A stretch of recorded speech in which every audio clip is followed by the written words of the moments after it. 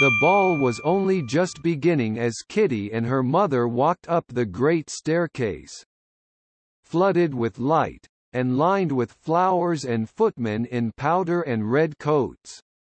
From the rooms came a constant, steady hum, as from a hive, and the rustle of movement, and while on the landing between trees, they gave last touches to their hair and dresses before the mirror.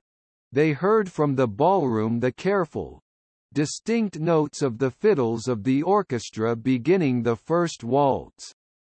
A little old man in civilian dress, arranging his grey curls before another mirror, and diffusing an odour of scent, stumbled against them on the stairs, and stood aside, evidently admiring Kitty, whom he did not know. A beardless youth, one of those society youths whom the old Prince Shcherbatsky called young bucks, in an exceedingly open waistcoat, straightening his white tie as he went, bowed to them, and after running by, came back to ask Kitty for a quadrille.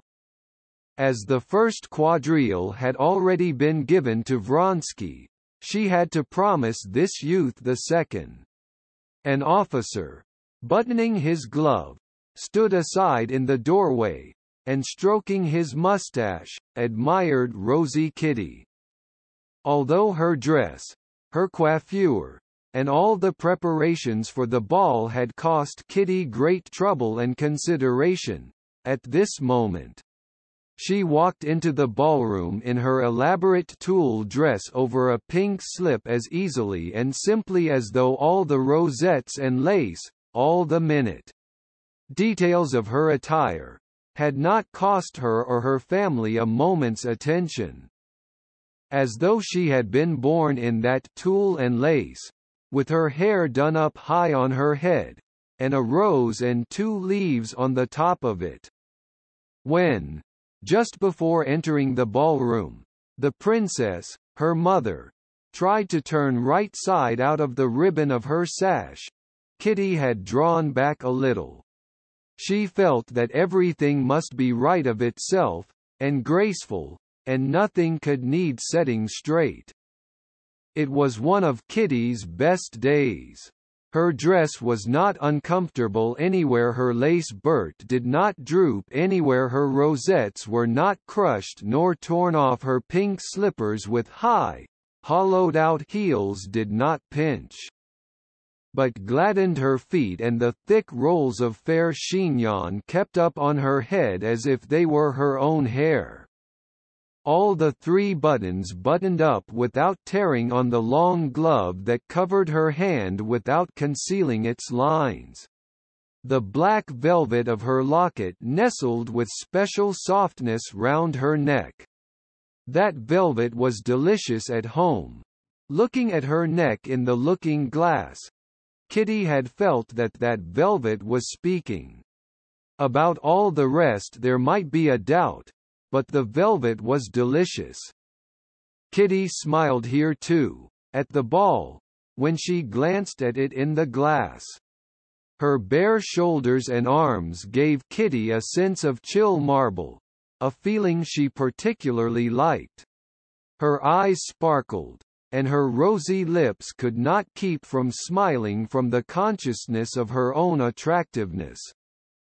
She had scarcely entered the ballroom and reached the throng of ladies, all tulle, ribbons, lace, and flowers, waiting to be asked to dance. Kitty was never one of that throng when she was asked for a waltz, and asked by the best partner.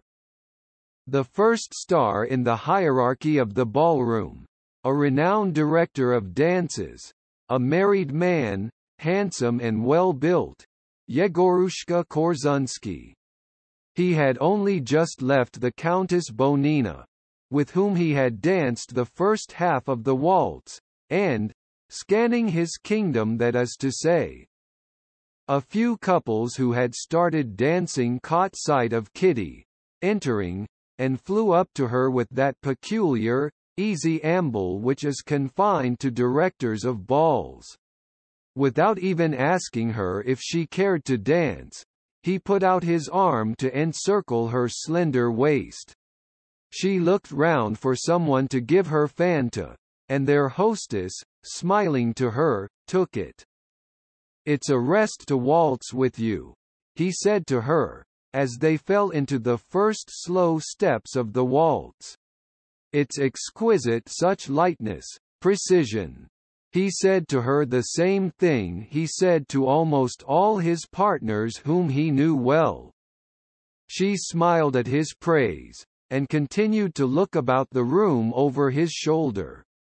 She was not like a girl at her first ball, for whom all faces in the ballroom melt into one vision of fairyland. And she was not a girl who had gone the stale round of balls till every face in the ballroom was familiar and tiresome. But she was in the middle stage between these two. She was excited, and at the same time she had sufficient self-possession to be able to observe. In the left corner of the ballroom she saw the cream of society gathered together. There incredibly naked was the beauty lady, Korsunski's wife. There was the lady of the house. There shone the bald head of Krivin. Always to be found where the best people were. In that direction gazed the young men, not venturing to approach.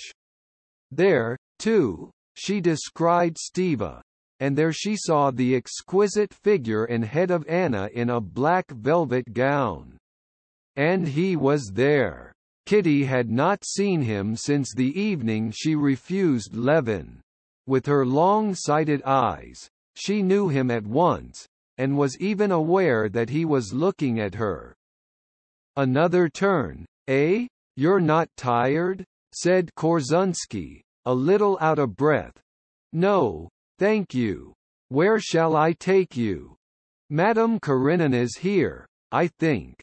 Take me to her. Wherever you command." And Korsunski began waltzing with measured steps straight towards the group in the left corner, continually saying, "Pardon, mesdames, pardon, pardon, mesdames," and steering his course through the sea of lace, tulle, and ribbon, and not disarranging a feather. He turned his partner sharply round, so that her slim ankles, in light transparent stockings, were exposed to view, and her train floated out in fan shape and covered Krivin's knees. Korsunski bowed, set straight his open shirt front, and gave her his arm to conduct her to Anna Arkadievna. Kitty, flushed, took her train from Krivin's knees, and, a little giddy, looked round, seeking Anna. Anna was not in lilac, as Kitty had so urgently wished, but in a black, low-cut velvet gown, showing her full throat and shoulders, that looked as though carved in old ivory, and her rounded arms, with tiny, slender wrists. The whole gown was trimmed with Venetian guipure. On her head, among her black hair her own, with no false additions, was a little wreath of pansies, and a bouquet of the same in the black ribbon of her sash among white lace. Her coiffure was not striking. All that was noticeable was the little wilful tendrils of her curly hair that would always break free about her neck and temples. Round her well-cut, strong neck was a thread of pearls. Kitty had been seeing Anna every day. She adored her, and had pictured her invariably in lilac. But now, seeing her in black, she felt that she had not fully seen her charm. She saw her now as someone quite new and surprising to her. Now she understood that Anna could not have been in lilac, and that her charm was just that. She always stood out against her attire, that her dress could never be noticeable on her. And her black dress, with its sumptuous lace, was not noticeable on her. It was only the frame, and all that was seen was she simple, natural, elegant, and at the same time gay and eager. She was standing holding herself, as always, very erect, and when Kitty drew near the group, she was speaking to the master of the house, her head slightly turned towards him. "No, I don't throw stones," she was saying, in answer to something. "Though I can't understand it," she went on, shrugging her shoulders. And she turned at once with a soft smile of protection towards Kitty. With a flying, feminine glance she scanned her attire, and made a movement of her head, hardly perceptible, but understood by Kitty, signifying approval of her dress and her looks.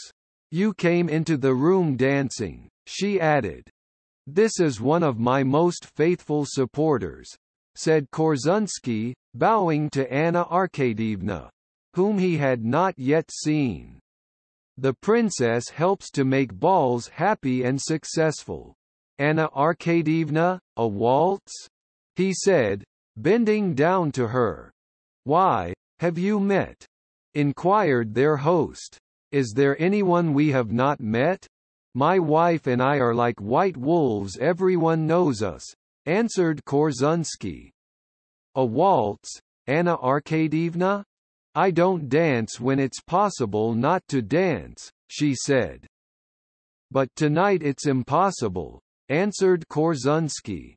At that instant Vronsky came up. "Well, since it's impossible tonight, let us start," she said, not noticing Vronsky's bow, and she hastily put her hand on Korzunsky's shoulder. "What is she vexed with him about?" thought Kitty, discerning that Anna had intentionally not responded to Vronsky's bow. Vronsky went up to Kitty, reminding her of the first quadrille, and expressing his regret that he had not seen her all this time. Kitty gazed in admiration at Anna waltzing, and listened to him. She expected him to ask her for a waltz, but he did not, and she glanced wonderingly at him. He flushed slightly, and hurriedly asked her to waltz, but he had only just put his arm round her waist and taken the first step when the music suddenly stopped. Kitty looked into his face, which was so close to her own, and long afterwards, for several years after that look, full of love, to which he made no response, cut her to the heart with an agony of shame. "Pardon! Pardon! Waltz! Waltz!" shouted Korzunsky from the other side of the room, and seizing the first young lady he came across he began dancing himself.